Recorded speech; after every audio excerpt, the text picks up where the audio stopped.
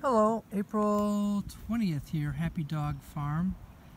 And I thought I'd done a video on my rain gauge, but apparently I haven't. This is supposedly a National Weather Service approved rain gauge. I got it on Amazon. What gave it credibility is it does have a national stock number, which to me from old days means a lot.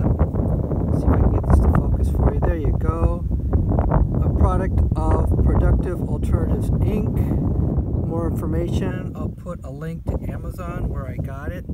What I really like about this gauge is it's easy to take apart, it's tough, it's surviving the winter well, and most notably it's designed so that you can read very small fractions, hundredths of an inch of rainfall.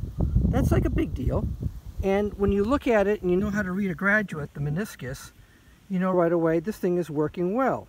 Okay, so this is it. Now, we got snow the other day. It was filling with ice. I did not want it to crack. So I popped the top and the graduate, and I took it and I was able to flip it over to hang it and just flip it over in its stand and just leave it out here upside down.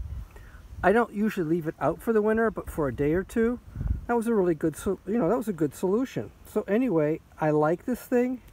It works well. It's affordable. It's durable. It's accurate. It's precise. Wow. Got a lot going for it. Anyway, sorry for my shaky handholds.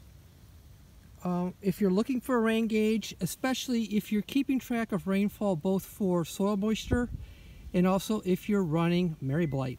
You know, you come out in the morning, you don't see dew, but you look in the rain gauge, oh wow, there's something in there. So then you record it, you know you had a wetting period during the evening.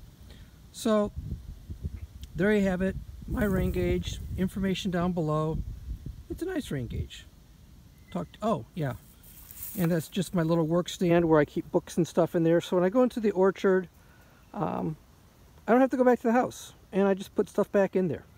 Okay, take care, bye-bye.